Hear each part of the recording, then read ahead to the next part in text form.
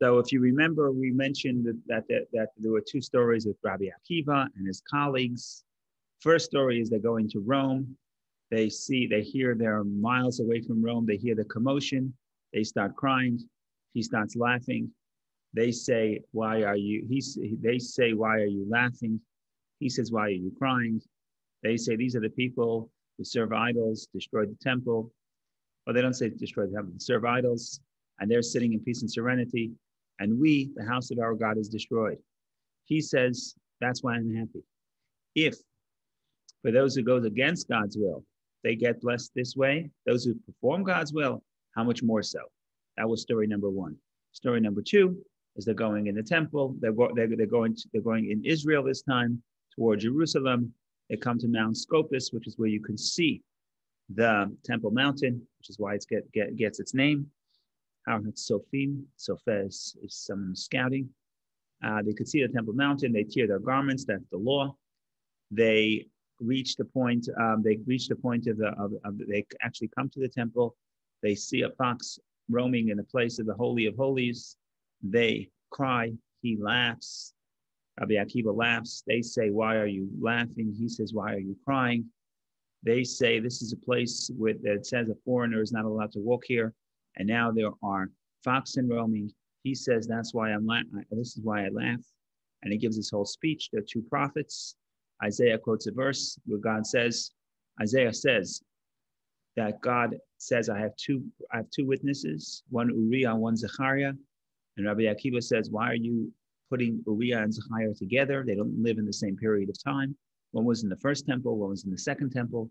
But the Torah, Isaiah is relating the two, saying that Uriah described the destruction, Zechariah described the rebuilding. Soon, old men and women will sit in peace in the streets of Jerusalem. Rabbi Akiva says, until I did not know, until I did not see the prophecy of the destruction, I did not know that the prophecy of rebuilding will be fulfilled in the same way. Now that I see the prophecy of destruction has been fulfilled, now I know that the prophecy of the rebuilding will be fulfilled in its fullest. That was the story. We asked 8 questions. I'm not going to go into the 8 questions. I'll just give the kernel of the point. The kernel of the point was that the big dispute between Rabbi Akiva and his colleagues is what dominates over the other, present or future. They are focused on the present. He is focused on the future. And that's why they're looking at the pain now. They're crying now. He says, yes, but there's something in the future that's coming. You have to focus on the future. And last week we said that there are halachic ramifications to this notion. And we said that when a person sometimes you have to make a choice, a halachic choice, where you have a choice either to do something greater in the future or do something in the present, even though it will not allow you to do something greater in the future. And the example was there are 2 fasts. There's Yom Kippur, which is biblical, much more important, seemingly. I mean, in many ways, much more important, I should say. And then there's the fast of Tzom Gedalia, the fast of Gedalia, that's right after Yom Kippur, right after Rosh Hashanah. Now, what happens? Suppose somebody knows that if he fasts on Rosh Hashanah, on Tzom Gedalia, the fast of Gedalia, he'll be too weak to fast of Yom Kippur. Should he not fast on the fast of Gedalia, because in the future he'll be able to fast, or on Yom Kippur, or should he just say, I'm focusing on the present, and right now there's an obligation to fast, I'm going to fast now. The future is less important to me. So that is the debate, halachic debate, 2 ways of looking at a scenario. And that is what we discussed last week in general. We had many more details, but in general, that's what we discussed last week. So now I think we're ready to tackle this week. In the meantime, if there are any questions or anybody wants if you have any questions or clarifications, please share. Otherwise, I assume we're ready to proceed. Again, you don't have to remember the last 2 discussions. You just have to have a handle on the 2 stories. And then you also have to put on your seatbelt and get ready for the journey.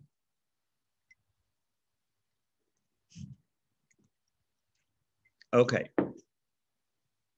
One of the questions that we have not yet answered and that's the question we're going to focus on today, is as follows, as you remember. The question that we still have not answered yet is the question of how come after the first story, sort of the sages, the colleagues were not convinced. They were not comforted, right? The first story ends where the sages put forth their opinion.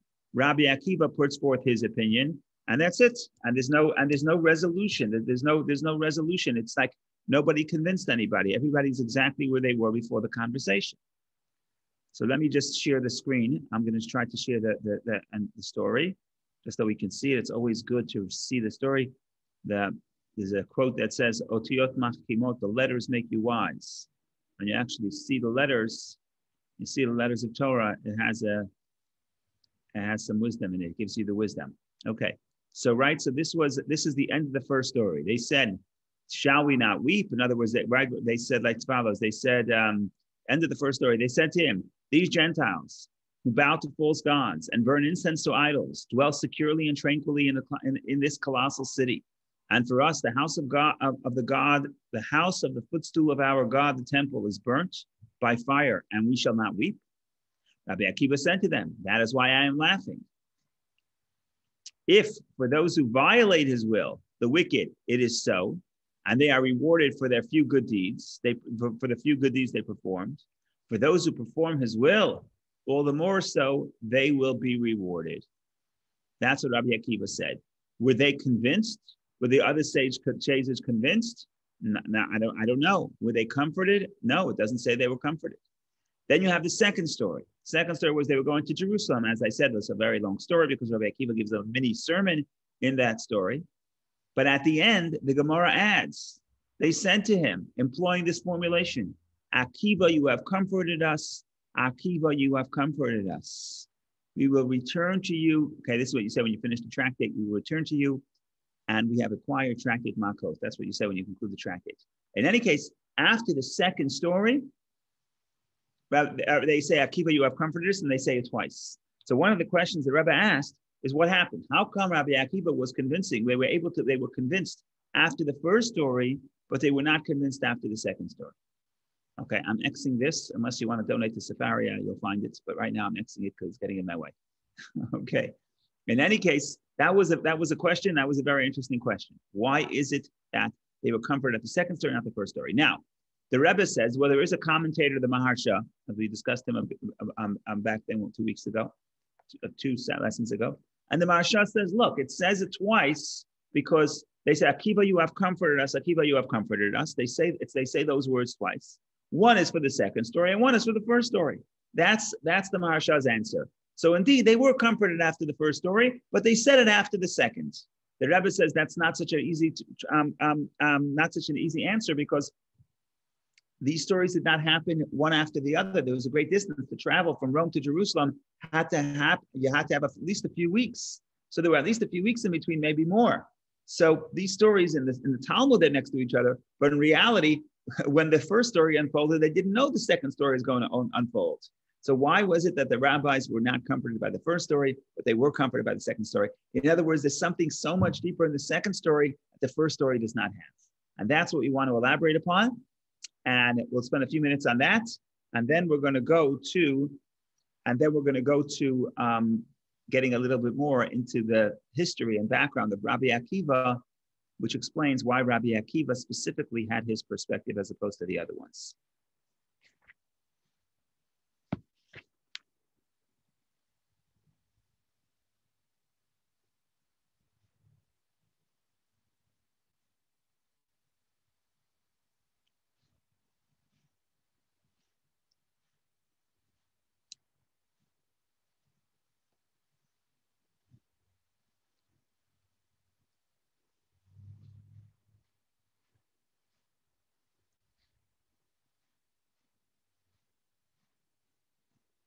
Okay. Why were the sages not convinced by the first story? So that we already explained last week, because there is a philosophical difference between Rabbi Akiva and the sages. The sages believe you focus on the present, And Rabbi Akiva says you focus on the future. So now if you have two people with these divergent perspectives, Rabbi Akiva cannot convince the sages. What is he going to say? They're crying because of the present. What is he going to say? He's going to say the future is actually going to be bright. Okay, so what are the sages going to say? We agree that the future is bright. So when the future comes, we'll celebrate, right? In other words, there's no, Rabbi Akiva didn't convince them anything. He didn't give them anything that they didn't know up to that point. They always knew that now is the current situation is negative. The future will be good. The problem is that their philosophy was that you focus on the present as opposed to the future. In the scenario of the fasting, they would say, fast on the fast of Gedalia. The Yom Kippur we'll worry about later, right? In the other scenario we brought about the circumcision, they would have their also opinion is focus on now, don't worry about the future so much. So Rabbi Akiva can't convince them because there is a philosophical dispute and everybody agrees upon all the facts. And Rabbi Akiva did not add anything to their understanding of the scenario. Okay, fine. Comes the second story. And we already alluded to this last week. That's why it is just an elaboration of last week, but the kernel of this explanation was already put forth last week. The second interpretation, in the second story, Rabbi Akiva is telling them something much deeper than the first story. The first story, he's saying, the current situation is bad, the future will be good, focus on the future. That's not good enough for the rabbis because they believe if it's a conflict between present and future, focus on the present. What is the second point Rabbi Akiva says? Second point Rabbi Akiva says is that the present destruction is actually part of the future positivity. It's part of the future. So it's not like something bad is happening now, but later it's going to lead to something good. No, the current problem, the current negative situation is part of the positivity that will come about later, which is very hard to understand, but we already gave the kernel to this last week. And the verse that Rabbi Akiva quotes is Tzion Sadate Charesh, Zion will be plowed like a field. In the process of plowing a field, you're not going to see the kernels yet. The stalks are not ready yet. But plowing the field is part of the process of the planting and the harvesting. And when you demolish something, you could look at demolishing, and you could say, so here's a metaphor. There's a demolition sign, and they're crashing the house. And you're very upset because that means for the next 2 years, you're going to have noise, right? In other words, you're looking at the negativity. Rabbi Akiva says, why are you looking at in the first story, really what Rabbi Akiva is saying is, why are you looking at the negativity? Can you imagine in 2 years, there's going to be a beautiful home here. Celebrate the fact that in 2 years, there'll be a beautiful home. The sages say, no, we don't do that. Because when we have a conflict between present and future, we look at the present. So they were not convinced by the first story. The second story, Rabbi Akiva says something much deeper. Rabbi Akiva says, understand that the demolition, as I mentioned last week, demolition is part of the construction. Demolition, the negativity is part of the positive. So it's not negative now, positive later. What appears to be negative is actually something positive. And that is something so profound and so deep that they have to agree because when it comes to a conflict between present and future, they maintain their opinion. You focus on the present. But if Rabbi Akiva says the present is part of the building, so we're focusing on the present. Okay, so you comforted us. So their perspective was changed by the second story, not the first story. The first story had no ability because it's not really connected. The fact that Rome is successful now means that we'll be successful later is sort of too removed. Now is bad, later will be good. The second story, he says there are two prophets. There's the prophet of and we know in Judaism there was two witnesses, the two prophets. In Judaism, one witness doesn't get you anywhere. We read that last week's parsha. You need two witnesses, which means that the destruction would not be to the fullest extent, as we discussed last week, then the rebuilding would not be to the fullest extent. So just like the destruction was in the extreme, therefore the building will be in the extreme. So the destruction in the extreme is critical and part of the rebuilding. Now they agree because they still maintain their philosophy that the present over overpowers the future. But Rabbi Akiva said, you're misunderstanding the present. This is not a destruction. This is construction. They say, Akiva, you comforted us. Akiva, you comforted us. Why double measure? That was another question I've asked. Why did they say it twice? Maharsha says one is for the first story, one's for the second story. But we're rejecting that notion. So what does it mean twice? Akiva, you comforted us. Akiva, you comforted us. You comforted us in two dimensions. Number one, you told us that the future is bright. That's one level. Number two, you told us that the present is part of the rebuilding. That's the second dimension. And that's why they say there's a double measure of comfort. The future that's going to be good and the present that's part of that future. So now we understand a little bit about Rabbi Akiva's philosophy and how come even after the first story, if he could not sway them that the future should dominate the present, he was still able to comfort them in the second story because he explained to them that the present is actually part of the rebuilding. So the rebuilding is really happening now, even though all you see is tractor trailers destroying because you don't see the full picture. You're misunderstanding it. This is actually an act of rebuilding. So that is the story that basically concluded the two stories of Rabbi Akiva with the analysis. Now we want to understand, why is it that Rabbi Akiva has this skill that he is able to see within the act of destruction? He is able to see that this is part of the future rebuilding. What in his biography would lead him to that? By the way, if we had time, we can elaborate and say this is true in every person's life. Every person has a challenge. Every person has the destruction of the temple. Everybody's challenged in some way. So one way to look at it is, now I'm suffering, but in the future, something else good will happen. And then you go into the question of Rabbi Akiva and the sages, where the sages say, I can't rejoice about the future. I'm focused on the now. Rabbi Akiva says, focus on the future. That's story number one. Story number two is a much deeper point. Story number two is understand that the struggle you're going through now is actually part of building the better future, because this is making you a better person. This is making you a stronger person. This is building. This is not an act of what it looks, which is just destruction. It's actually an act of building. And if you could see that in the present, that's a much, much deeper point, because there's one thing about living in the future, and Rabbi Akiva believes you could. And the sages say, well, we don't really believe in living in the future. But the sages agree that if you could see that the present is actually part of the future, the present is part of the rebuilding, then you get comfort in the present as well. So this story is not just a story about 2,000 years ago in Talmudic times. This story really, literally happens every single day whenever we face a challenge. It's our choice how we respond to it. And we have a whole spectrum. One spectrum, it's bad, but it's going to lead to something good. Or no, this is part of the construction. What's being constructed? I don't always know. Sometimes I have the opportunity to grow out of this experience, right? Sometimes in the world around me. But the bottom line is Rabbi Akiva says something good is happening. And if you know how to do this, you could actually see in the challenge, see in the present, how this is actually part of the rebuilding, part of the construction. So make no mistake, a destruction is actually rebuilding. Okay, now what about Rabbi Akiva? How does this happen in his life?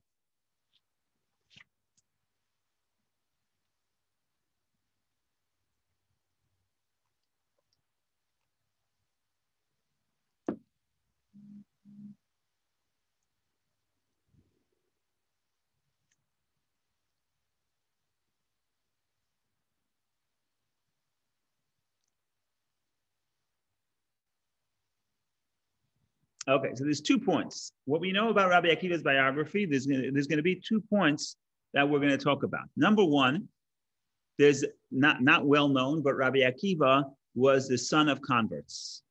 Ben Gerim, son of converts. He himself wasn't converted, but he was a son of converts, which means that he's coming from a different culture. Then you have the second story, which is more well known, which is Rabbi Akiva did not start studying Torah until he was 40 years old. Right, the famous story. He met the daughter of the wealthiest man in Jerusalem, Rachel, the daughter of Kalba Savua, fell in love with him, and she wanted to marry him. And her father cut all ties with her, and they were very poor. And the bottom line is, she made him promise that if you ever have an opportunity to study Torah, would you take the opportunity? He said yes. So she said, "Okay, I'm going to marry you." And they got married. Eventually, he was out in the field, and he saw the water He saw a stone. He saw next to the well, he saw a hole in the stone. So he asked the other shepherds, who made the hole in the stone? And they said, nobody. They said, it's the water. The water drips every day. Every moment there's drips. The water's dripping on the stone, and the water chisels a hole through the stone. And Rabbi Akiva said, if the water could make a hole in the stone, then the waters of Torah can break through my heart and get into my head. And that was at age 40, and he began to study Torah, and he became the greatest sage of Israel, and perhaps the greatest sages of all times, because all the Mishnah and all the commentaries and all the Tosefta all are based on Rabbi Akiva's tradition that he passed on to us. So that's the 2 points of biography of Rabbi Akiva. So the first thing we'll think about is like this.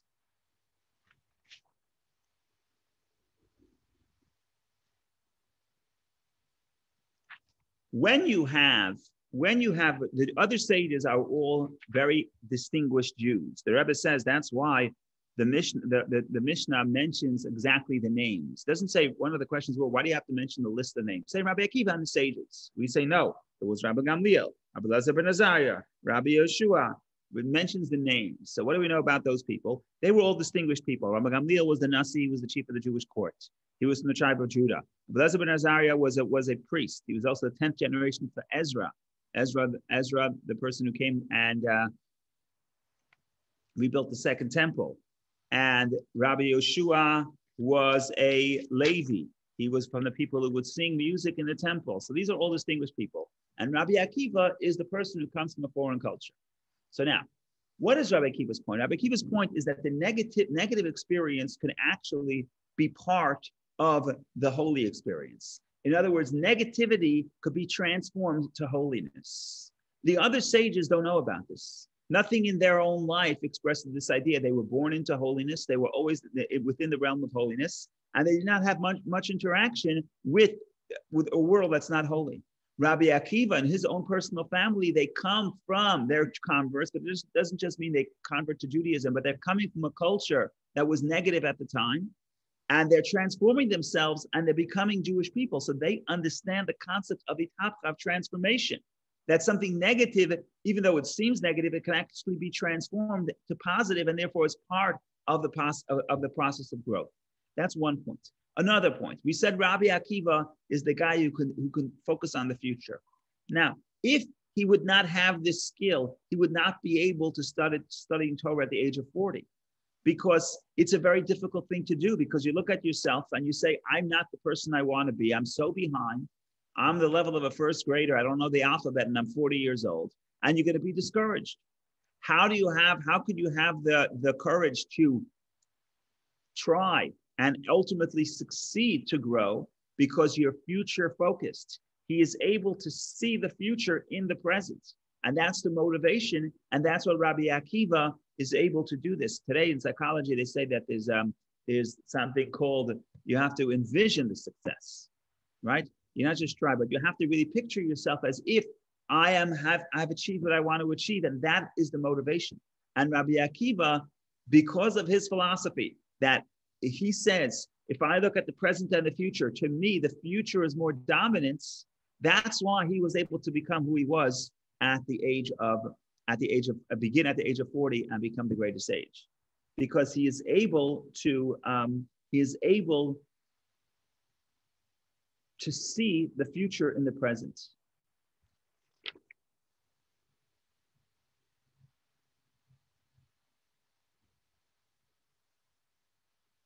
And then there's one more point that the Rebbe adds, and this is very mystical. This is based on a letter that Maimonides wrote.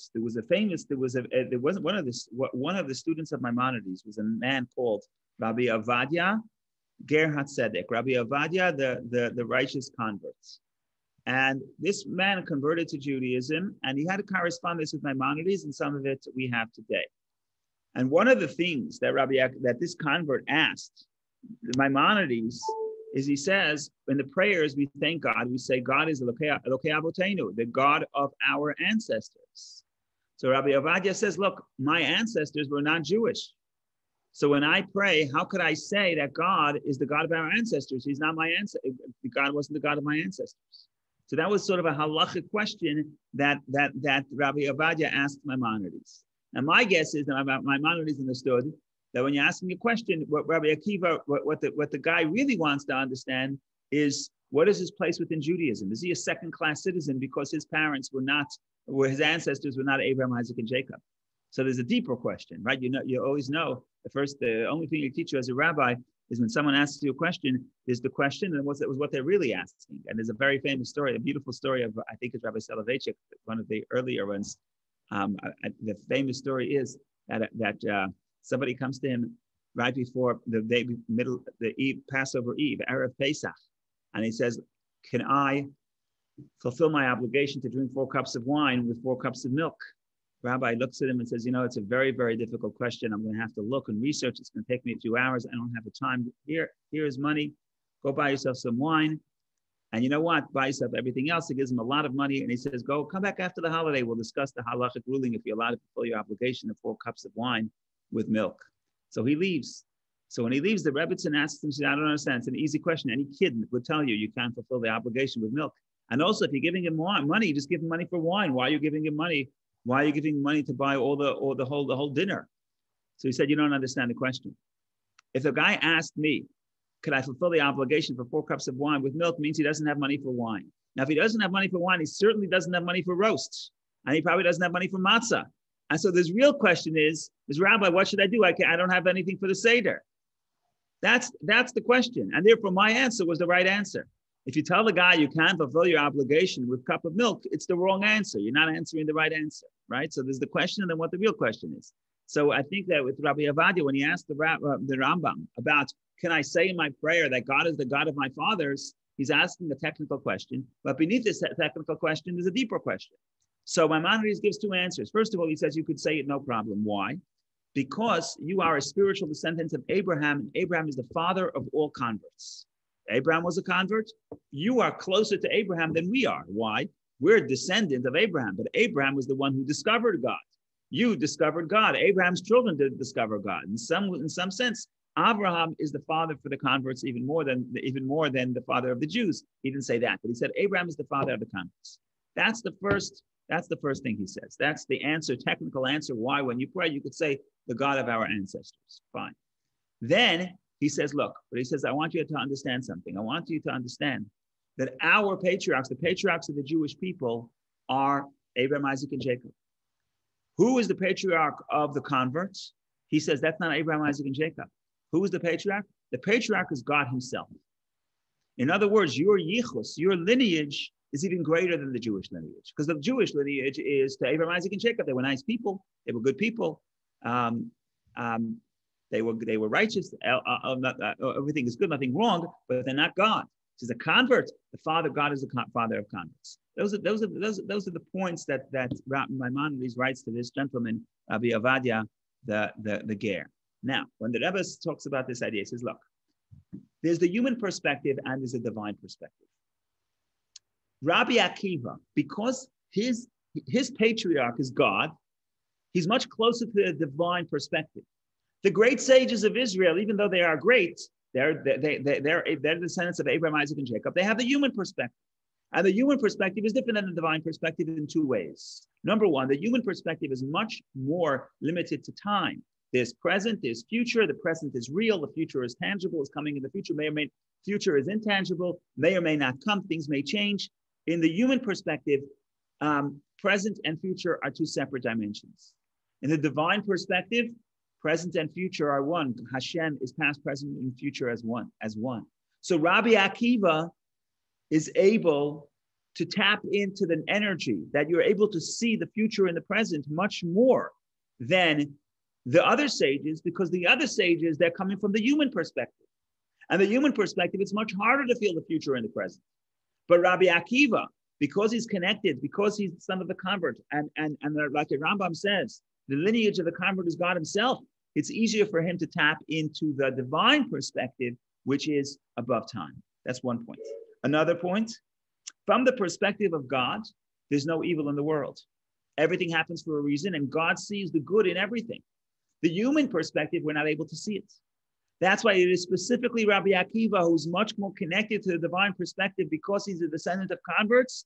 He is able to explain to the sages that although from your perspective, the destruction seems to be a very powerful destruction, something negative. That's the human perspective. But the divine perspective is that Hashem himself, that there's nothing evil that comes from above. And even the destruction is actually part of a greater construction, that something greater will happen in the future, in this world, the next world. I don't know. We don't understand the things that Hashem does, but that's already a different discussion. But the fact of the matter is, from the perspective of Hashem, every negative is part of the construction process of a positive. And that's why specifically Rabbi Akiva is able to enlighten the sages on these 2 points. Number one, we understand why in his mind the future is more dominant, because he's able to be beyond the limitations of present and future because he's connected to the divine perspective.